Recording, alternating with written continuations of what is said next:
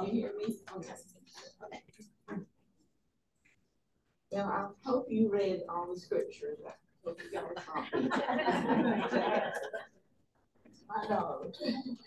That is very important and a part of my lesson, so I'm not going to refer to them specifically very much, but I also want to add two. I want to add 1 John 5 and 7, that if we walk in the light, as he himself is in the light, we have fellowship with one another, and his blood cleanses us from all sin. And then also 2 Corinthians 5:21. He made him who knew no sin to be sin for us, so that we might become the righteousness of God. And those are very important, and I thought we found them after I'd already done my lesson. But first, I want to talk about you, each one of you, and I hope that you will consider that I'm speaking to each individual one of you. And this kind of goes against Dale's sermon last Sunday when he said we're humble and we don't amount to much. But I'm telling you, we do amount to much. Because this is what's from Joe Barnett. And he says, hello, wonderful you. In him we live and move and have our being. Unique you. How wonderful. How unique. Well, there's no one else in the world like you. Never has been, but not now, and never will be. At the time of this writing, and that was in August, U.S. population is 335,757, not a single one like you. But there's more. World population is I'm not good with numbers, 7,970,000,000, not one of them like you. In all history, 117 billion people have lived on the earth. 117 billion, not one like you. Each one of us is unique. That's the way God planned it and executed it. You created my inmost being. You knit me together in my mother's womb. Your eyes saw my unformed body. All the days ordained for me were written in your book before one of them came to be. That's Psalm 139:13-16. Hello, wonderful, unique you. You are one of a kind. And also he's written something, I'm not going to read it all, but he's written something about friendship. And that's what we are. We're sisters in Christ, but we're also friends, even though we don't see each other that much or don't know each other very well. It says no birth certificate is issued when friendship is born. But at that moment, life takes on a new meaning. Pleasure is expanded, pain is diminished, and life is enriched. True friendship is a pure and satisfying relationship because it isn't contaminated by competing for power, position, or profit. American philosopher and author Hubbard said, a friend is someone who knows all about you and loves you anyway. We need someone in life. So we can be humble in our service, but we also, each one of us is important and is important to our friends. Okay, I'm going to read my story because it's a long one, and if I exceed the time allotted to me, somebody just ring a bell. Okay. As I understand, my part of the lesson, the series in this quarter, will be about my life and my life as a Christian. Like the previous ones you've heard by others before me. But first, I wanted to say a few words about you, and I read that to you. And this is where God says, your hands made and fashioned me. Psalm 119, verse 73. Now, I was told I was born June 25th, in 1929, in a small one-bedroom, one-bath company house. And it was out in the oil fields between Crane and McCamey, Texas, in Upton County, below Upton County, near Ector County, and that's where Odessa is located. My dad worked for an oil company called Gulf Oil as a production engineer. He was a gang pusher. Now, not like the gangs we know today, but he was head of several men that did work. What they did was put pipes together to transport the oil and the gas. And my mother was a little bitty woman, 4 feet, 11 inches tall, and weighed about 100 pounds. She was medium small. And I was their first child. And in 2 more years, she had 2 more. In 3 years and 1 month, she birthed 3 children. I had a sister who was 19 months younger than me, and a brother born 15 months after that. Then a surprise came along to them. When I was 17, she birthed another boy. Surprise. But back then, she was told, when I was getting ready to be born, she was told by the company doctor. Now, the Gulf Oil had company doctors that they hired to take care of the men. But this doctor told her, after my mother had been in labor about 8 or 10 hours, he said, this child cannot be born. We're just going to have to take her out piece by piece, take it out piece by piece. And they didn't do cesarean back in those days, back in the oil fields. But my mother had a different idea. And she was insistent that they call in another doctor, one she knew of in McCamey, Texas. So my dad sent for him, and he successfully brought me to life. And then similarly, Anita, we had trouble getting Anita here. I'd had a long labor, and the doctor told me he just about given up on me. But there was an experienced older woman, a nurse, and she said, she came in after I'd been in labor a long time. She said, we're going to have this baby. And so she did work with me, and behold, Anita Lorraine Mansell Price came into being. And also, Anita had trouble with her first child, Angie. But God was in charge all the time. You knit me together in my mother's womb. My life as a Christian began when I was about 11 years of age. I had gone to churches when I was really young.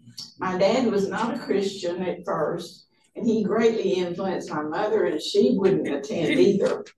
I think she was baptized and attended the first Christian church when young. But we lived with my grandmother for a while, who was first Christian as well, and there were several churches, buildings nearby, the Methodist and the Assembly of God. So my sister and I would walk to church because we lived in that little big town of Crane. And we would take my little brother with us. And then he would really, when we go to the Assembly of God, he'd really get in the spirit. He'd stand up in his knee and testify. Of course, that embarrassed my sister and I. And we tried to control him, but we couldn't. But then when I was 8 or 10 years old, my dad was converted, and he and my mom were attending the Church of Christ. And of course, we kids did too. And we began to attend every service. And for years, I've done that. Continued until I can't drive anymore. And I don't like to ask Anita to come up and take me. And I can't sit very long anymore either in one spot. So that's my life story. But I want to talk a little bit about my prison ministry. First, though, I need to tell you how I came to live in Gatesville, Texas. I've not told you yet that just out of high school, I was married to Anita's father, her dad, Barry H. Mansell. We lived in Crane, and he moved there from Oklahoma when he was a senior in high school. And he didn't really want to leave Oklahoma because he was an athlete. He went to a small school and got to play basketball all the time. But he was, his mother, a widow at that time. He was the last of 13 children, and she raised 9 of them. But anyway, he was 6 years older than me. He had been in the Air Force at the end of World War II. When he was discharged, his mother, a widow, moved there to Crane because she had 2 daughters who lived there. And they moved her into a small 1-bedroom, 1-bath house. And of course, my husband came home from the service. He lived with her. And then he entered Sol Roth College in Alpine, Texas. And he was a very talented basketball player. And a year later, he earned a scholarship and was a veteran, so he could go to college free. Back in those days, that was what he was doing when we met.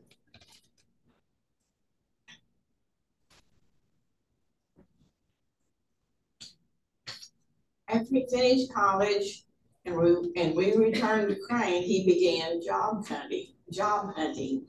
And we were there in college 4 years in all. And Anita, of course, was born right before he started college. So after she was born, she and I went to Alpine and joined him. And he was, when he was getting ready to go to college, after he'd been there a year, we started dating, and I fell for him like a ton of bricks. He was a good-looking young man, a little older than me, and was a veteran and pretty experienced. In fact, I think he dated all the girls. But he was very talented. The sad thing, and he played basketball a lot. And the sad thing is that after he was converted, about 7 years later, we were in the church in Odessa, Texas, and we had get-togethers, fellowships on Friday night, and we met in the gym, and they were playing basketball, and he dropped dead on the basketball. Playing basketball. He was only 46 years old. But go back to college. After he finished college, we returned to Crane, and he began job hunting. He was unable to get hired as a geologist. That was his major.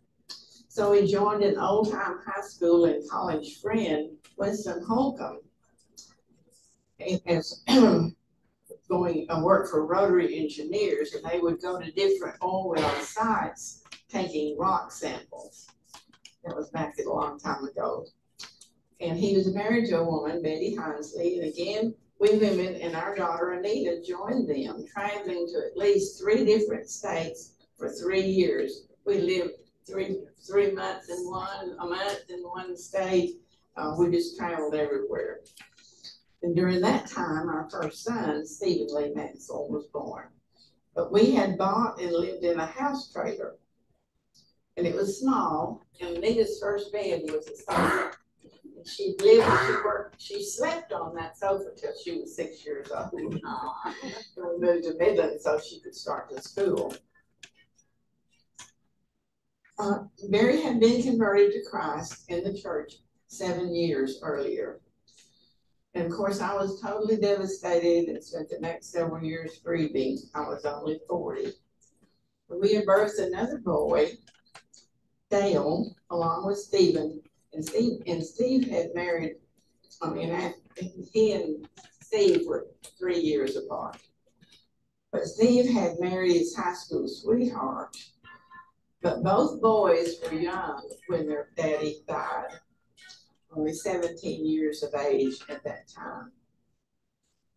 Anita had married Daryl, in Price, and after they finished college at LCC, they moved to Arkansas and attended Harding College, where they both obtained degrees. But I've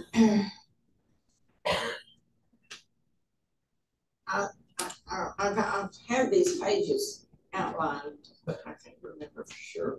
But I need to tell you that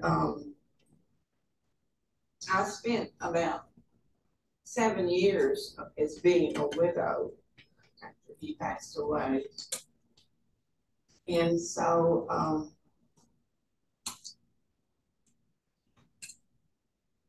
I came in, I worked at Lubbock Christian University. I also attended there as a student back in 1972. And then I got a job with them and worked there a little while. But then I had a friend back when we lived in Midland, Texas. We were close friends with 3 other couples, the Knights and the Bodines and the Hornes. One couple was Sylvan Horne, my second husband, and Sadie, his wife. And I'll tell you a little bit about them in a minute. Anyway, when I decided after I was a widow 7 years that I needed to get back to my life. And so this friend of mine, these friends in Abilene, and her name was Janine, and her husband Ed, she worked for Abilene Christian. And so after I was a widow, about 6 years, she said, Helen, why don't you come and live in Abilene, and you'll be equidistant between Anita and Daryl and then your parents, because back in 1965, her dad and I had bought a ranch in Central Texas near Gatesville, Texas. Now, Gatesville is a little town close to, not too far from Waco. And so we had bought a ranch there.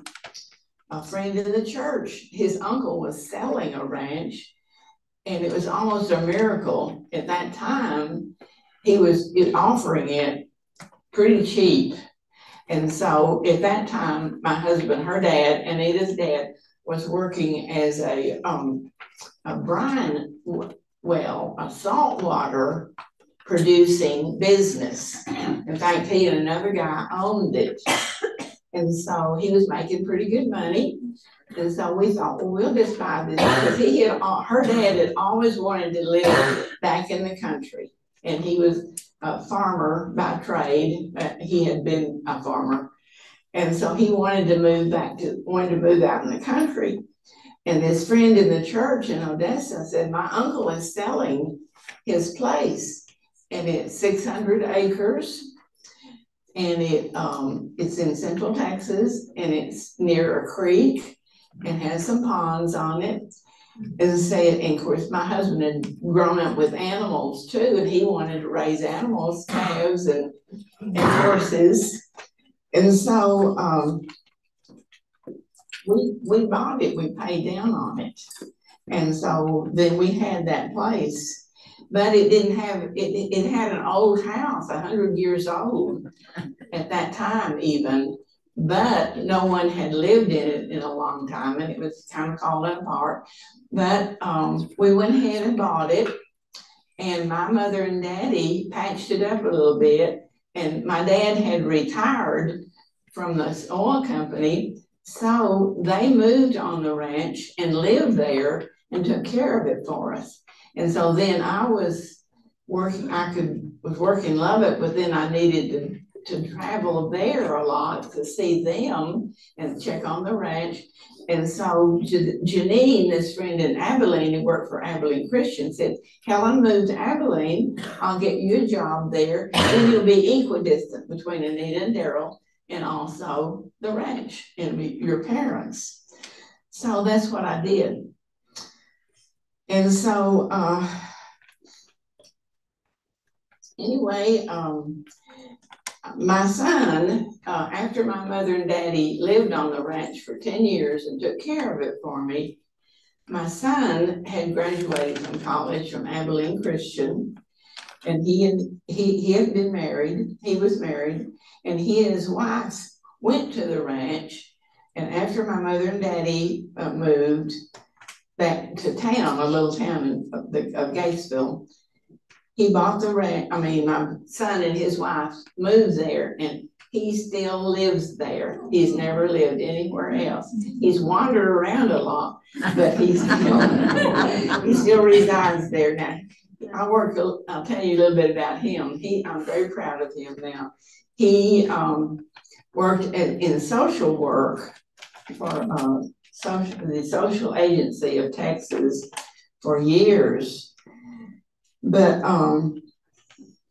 he worked there. In fact, he worked 50 years in all, and he just recently retired, fully retired. But he still lives on the ranch. Of course, later on he remarried, and this woman, her dad, tried to improve that place, and they did a lot to the house and a lot to the barns, and even built different barns.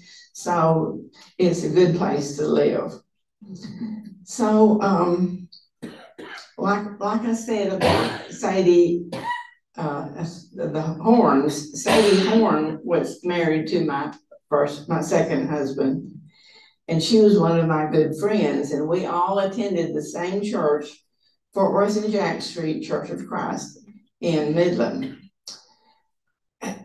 So, and while I was working at LCC, my good friend Janine was living with Abilene and working at Abilene Christian.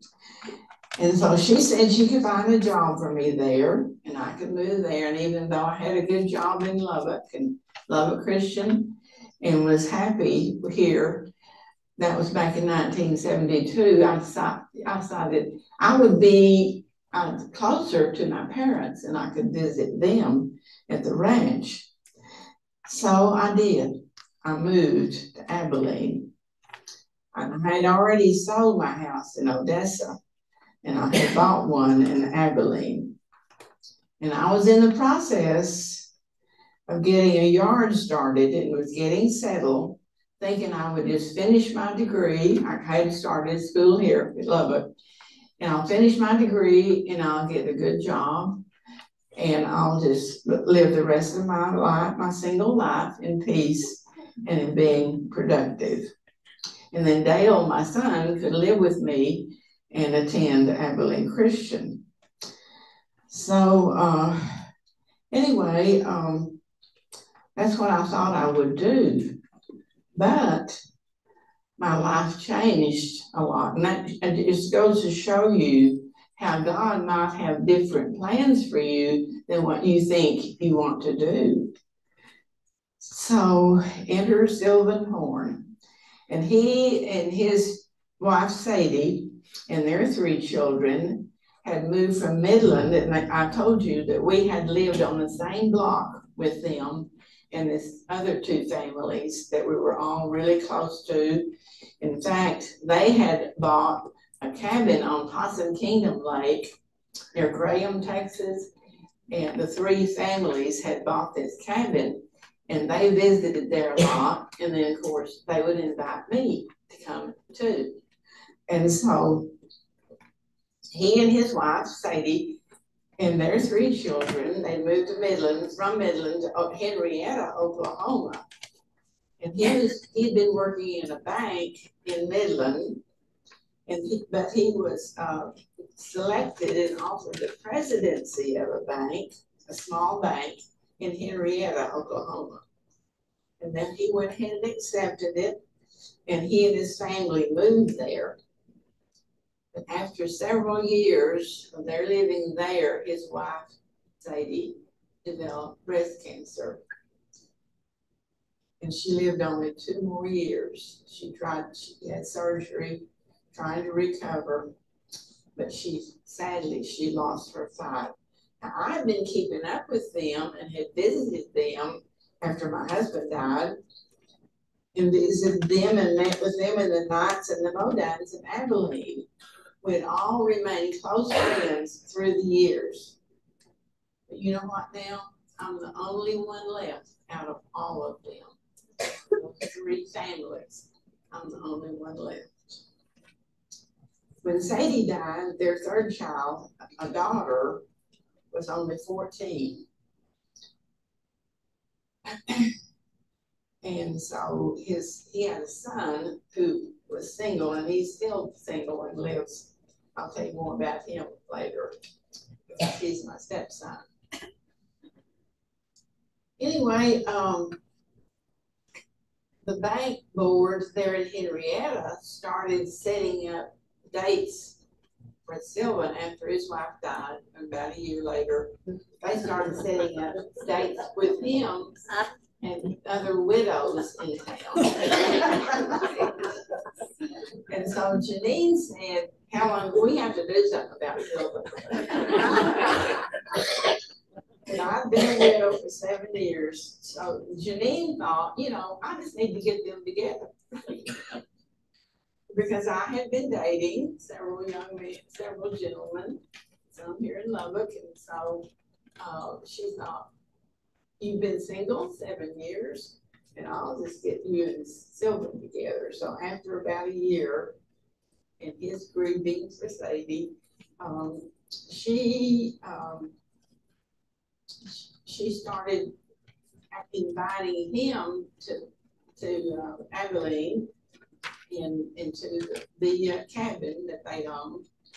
And so, and then she always included me. And so, you know, I knew him. I had known his family, knew his children. And so I just started, you know, we just started meeting together at times. And then he just, I don't know, something just kind of clicked. And so he started courting me. And so he would travel from Oklahoma, Henrietta, about every weekend to Abilene to see me, because I had bought a house and was living there. And then so as we had been 4 families living together, going to church together in Midland, but then now we were only 3 families. And so within a few months of his courtship, he asked me to quit my job and move with him and Jana, live with him in Henrietta.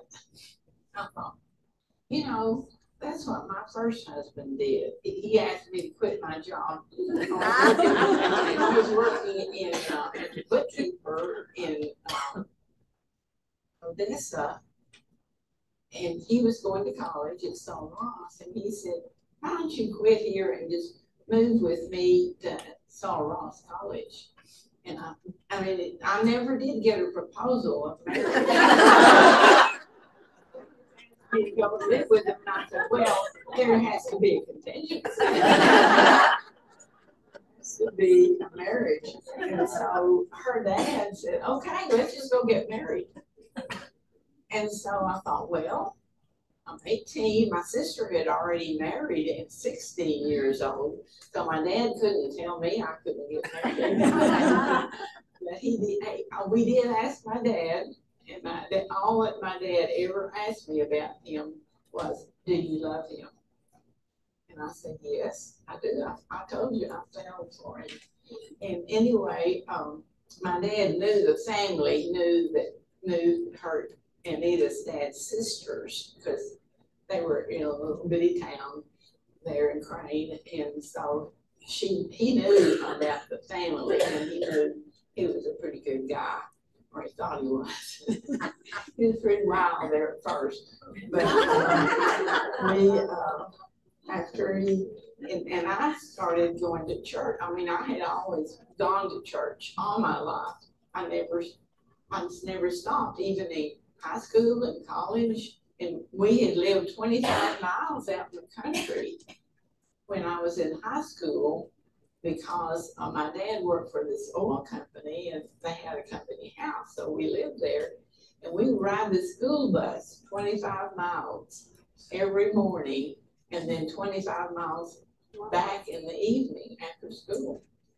So, but the last year I was in high school, I had gotten a job at this little drugstore, and had a good friend who was mother and dad. She was the only child, and the mother's mother had moved and lived with them, and they had built her a little bitty house in the back of their house in Crane. And so the grandmother had gone back to California, and so my friend's parents said, "Why don't you stay here with us, and you won't have to travel like 25 miles back and forth from Bill's camp." So I had been doing that, and I was staying there when I was working after high school. And so that's when I met Anita's dad, and he had noticed me because I had been working in the drugstore, and then he started set his eyes on me, and of course, he was really a nice young man, good looking, and so I fell for him.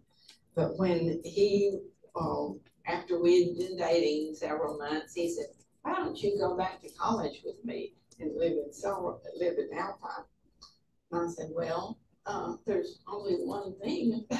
I won't go back unless we're married." So he said, "But let's get married." When I had known this preacher that preached for the church there in Crane, his name was Eddie Myers. I don't know if any of you know Edwin and Edward Myers. They attended Sunset School of Preaching, and they were both pretty famous back in that time. But their dad had been our preacher at Crane, and so I had known him really well. And so I said, "Okay, well, he was in Odessa at that time preaching for our church there." I said, "I'll get my dad's car," because neither one of us had a car. Oh. And I said, "I'll just get my car." Well, my sister had just gotten married 3 months before that, and they had borrowed Dad's car. And she married a guy from Oklahoma who was already a petroleum engineer and working for an oil company. So I knew we could get the car. So we got the car, and we went to Odessa, and Eddie Myers performed the ceremony. And so after that, and all of that, I have to tell you a little bit about that. My sister said, "Why don't you ask somebody to go with you as your escort?" Because they had already asked another young man and his girlfriend to go with them as witnesses to their wedding in Odessa. And so I thought, well, I'm going to ask Barry Mansell, because I had known him, and we had sort of set our eyes on each other. And so I asked him to go with us. So we did. There were 3 couples of us in that car, and we drove to Odessa, and they got married by Eddie Myers, and also they decided that's where they would spend their honeymoon, in Odessa, Texas.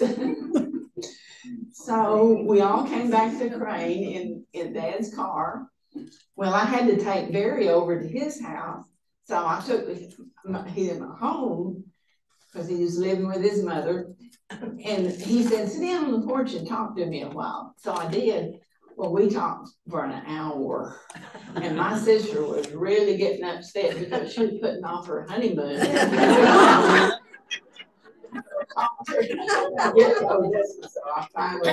But I mean, he just really got interested in me, and probably because he knew I hadn't dated hardly at all out of high school.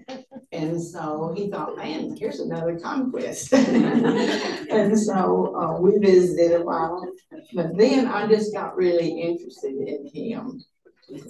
But back to my story about Sadie and Sylvan. and our friends, we had lived in Midland for many years and had gone to church together, the 4 families of us, and gotten really close. And in fact, we're, like I said, up until they all passed away, we were all still really close. And so after Sylvan and I started, after he began to visit me every weekend, coming from Oklahoma to Abilene, he just finally said, why don't we get married?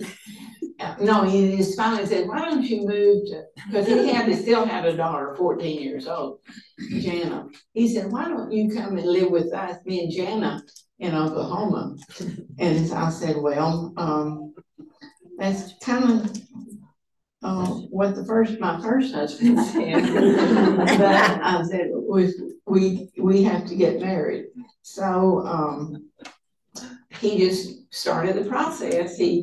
I got a ring, and I still have it. And so about, let's see, that was in August or September, and in November the 13th, 1976 was when we got married. But I went ahead and sold my house and got I was going to finish my degree that I started in Lubbock and live my single life in peace and contentment. But that was what I started to do and thought I would do, but that was not to be. And Sylvan said, of course, we married, and and I moved to Oklahoma. But he told somebody, I can't remember who it was.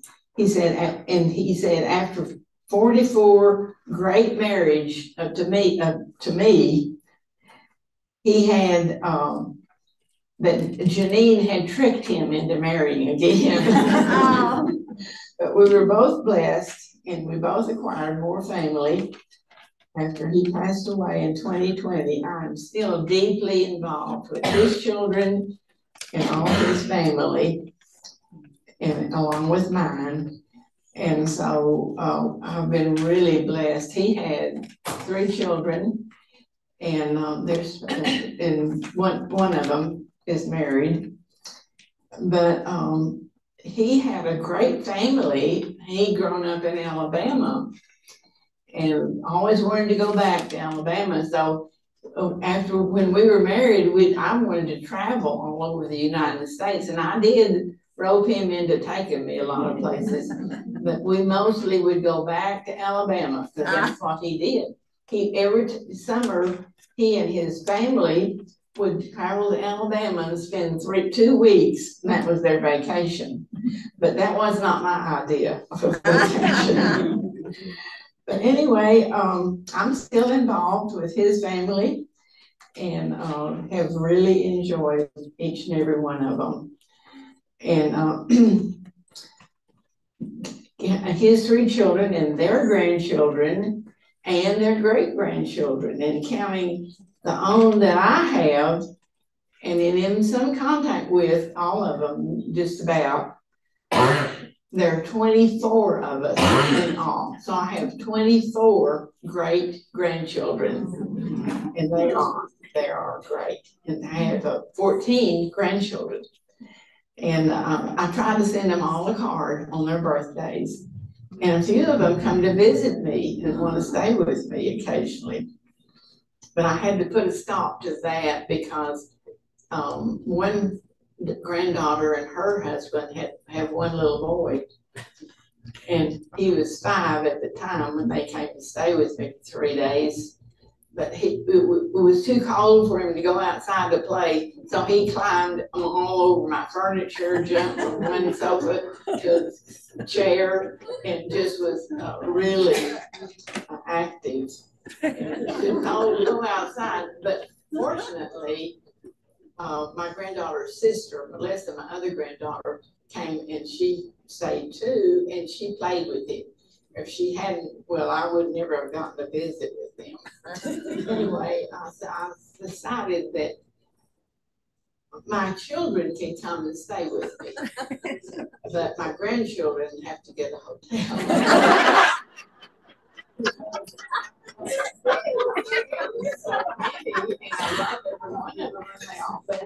They want to come see me in Lubbock too, because I lived in Gatesville. The ranch, of course, when we lived out there, they loved coming out there. We had horses and things to do. Fun, had a creek to swim in, and so they were used to visiting us and being with us in the summers. So anyway, back to Oklahoma. I lived there 10 years. Sylvan had been there in the previous 10, so he lived there 20 years.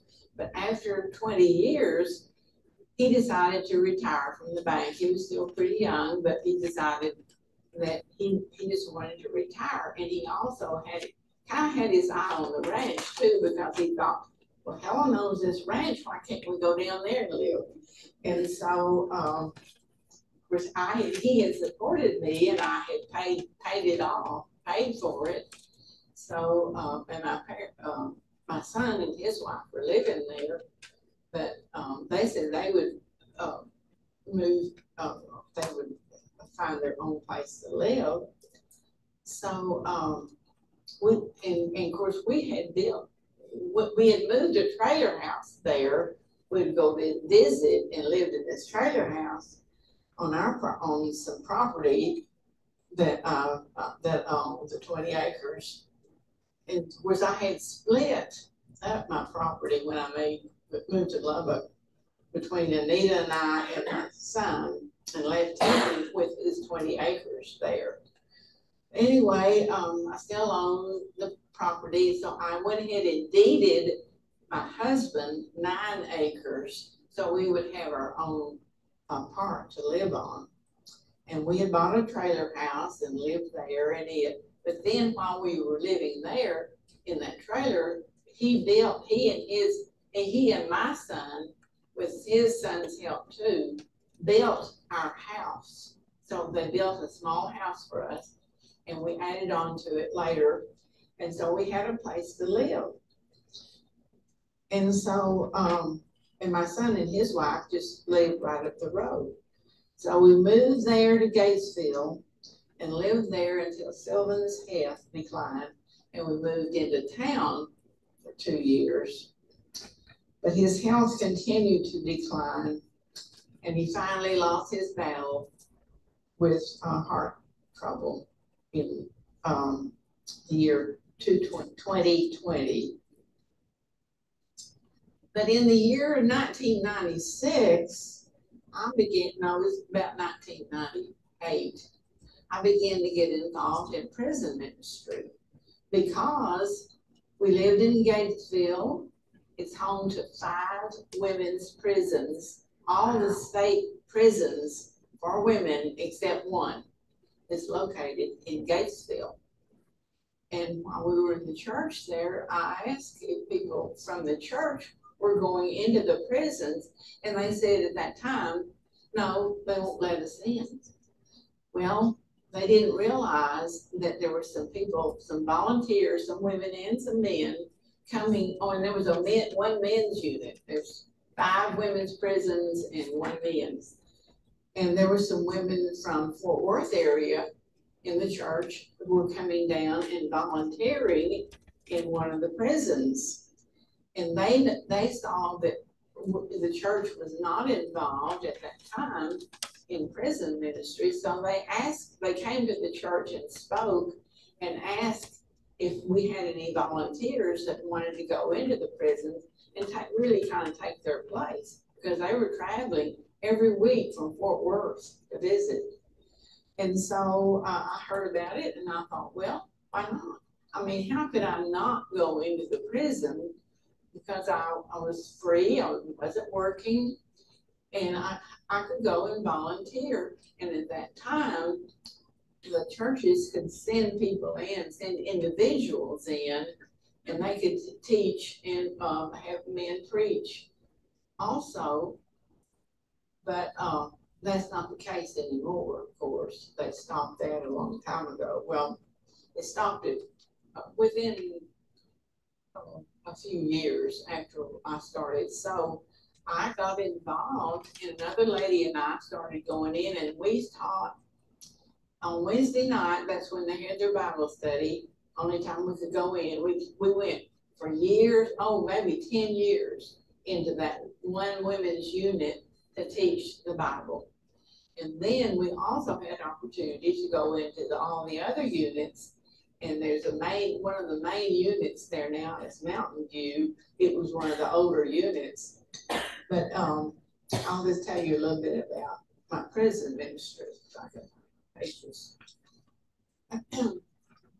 But first, I want to read a little bit about a guy that I knew that was from the Corpus Christi area, and he had been involved in the New Life Behavior Ministry, which is a prison ministry formed in Corpus Christi, Texas.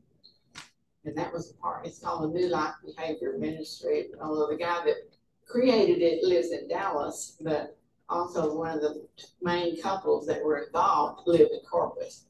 But anyway, I want to read a little bit about what he said about his life and his part in the prison ministry. He said, God doesn't make junk. Junk is made by man. He says his name was Pinky Bates, and I'll tell you a little bit about him. It says, if you are where I was a few years ago, your self-worth is below the floor, but don't give up. You still awaken to the fact that God made you and loves all that he creates. God saw everything he had made, and it was very good. Genesis 1:31. And he says, hi, my friends, my name is Pinky. Yes, that is my real name. He's kind of like a boy named Sue. This face beat up a lot of fists. I grew up fighting. My life was, as Johnny Cash sang, in the mud and the blood and the beer. I clearly recall fights over my name as early as in the first grade. However, by God's grace, coupled with loving Christian friends and a willingness to let God keep working on me, I no longer fight over my name. My name is really easy to remember. Pinky is just a servant of God, and my battle for respect is over. I can do all things through Christ who gives me strength. Philippians 4:13. My alcoholic, drug addict, as an ex-offender with 38 years of insanity, pain, and shame is under the bridge. In 1977, I was serving time in the Walls unit in Huntsville, Texas, where Buck Griffith came to see me. Buck was my only visitor. I'll never forget his words. Don't give up. God can still use you. Many years have passed. Like Job, I had heard the Lord before, but I sure do see him now. Job 42:5. He walks with me today. He talks with me. He gives direction to my feet, my heart, and my mind. God made me in his image. No, God doesn't make junk, but man has the ability to take the finest jewelry and trash it. There was a time when I felt useless. My drugging and drinking got me shot, stabbed, and lots of broken bones. Vehicles ran over me 3 times. I've been in a body cast from my armpits to my ankles. I suffered a broken nose, jaw, legs, arms, ribs, and hands. My insane lifestyle destroyed 3 marriages, 2 profitable businesses, and plenty of good jobs. I've been arrested over 30 times that I recall. And I spent lots of birthdays and holidays locked up. I spent time in a French prison and one in Mexico. I once escaped from the military stockade in France, only to realize I'd made a big mistake. I didn't speak the language, was flat broke, barefooted, and hungry, exhausted. I was free, quotes, but trapped. As usual, I had jumped from the frying pan into the skillet. So I rushed back to the prison and asked if I could be readmitted. The words God spoke to me in prison stuck in my head. Don't give up. God still can use you. How could my sorry past be useful to anyone? Our Lord said, with men it is impossible, but with God all things are possible. Matthew 19:26. By God's amazing grace, I was blessed in 1992 to go back to the same prison where I did time, but as a servant of Christ this time instead of a lawbreaker. Today, I constantly praise him for bringing my soul out of prison. That's Psalm 142, verse 7. I know that with God, I have endless hope. Without him, I had a hopeless end. Philippians 3:13-14 advises us to put the past behind us, reach ahead, and press toward the prize. Before my spiritual awakening, it was easier to cop out, blame some person, something, or circumstance. I used to blame my insanity on my parents. My mom died from years of abusing prescription drugs, and Dad died an alcoholic. A hopeless end. By the standard of this world, I was a lost cause. Except for God and Buck, everyone else had given up on me. I had given up on myself. I pondered the words of 7:24. O wretched man that I am, who will deliver me from the body of this death? I thank God through Jesus Christ our Lord. Let God have his way in your life. It's hard as it is to believe he loves you. Take one day at a time and let him direct your path. You can't face anything greater than you can bear because the Lord is in control and help you escape. And those of us in prison and alcoholics are always scheming ways to escape. And of course, these are things that he said when he was back ministering in the prison. He said, I was tired of emptying trash cans one day and said I could do a lot more, but this was to Buck Griffith. If you can't handle a little job, you can't handle a big one. And Jerry quoted Jeremiah 12:5. It says, if you race with men on foot and they have worn you out, how can you compete with horses? If you stumble in safe country, how will you manage the thickets? The key is don't quit. Ecclesiastes 9:4 says, anyone who is among the living has hope. Even a live dog is better than a dead lion. The living know they will die, but the dead know nothing. You may feel like a dog, but if it's alive, get up, help from above, shake off the fleas, and do better. And of course, Pinky Joe Bates won victory on June 19th, 2003. His long struggle is over, and he's resting in the arms of Jesus. So that kind of gives you an idea of the people I worked with there. Pinky came and visited us there in Gatesville prisons, and I knew him. He was a great person, great active in prison ministry. Okay. Anyway, let me read you just a tiny bit about my prison ministry. It was back in the 1800s. It was a Texas boys reformatory or state school. Buildings were built and remodeled to house male juveniles until the 1970s, when it came to Mountain View and Hilltop and became female offenders. And like I said, I wondered why people weren't going into the prison, because at that time we could. And so I volunteered and started doing that. And I did that for 25 years. And it woke me up to some stakes in my life. I I had been a Christian all my life, just about, and thought I was doing good. I was a law keeper. I obeyed all the rules. You know, I was in a good shape.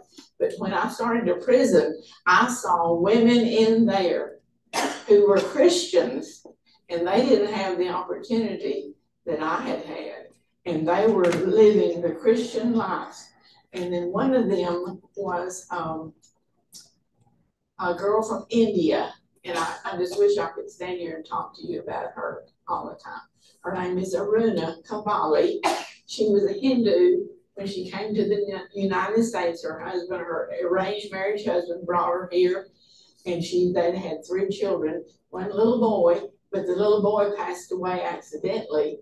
But since she was a Hindu, spoke no English, and couldn't defend herself, her husband let her take the blame because he thought might get the blame and he'd be sent to prison. Well, sure enough, she's got a life sentence, because if you're involved in the death of a child, you get an automatic 4-year sentence. So she's still there.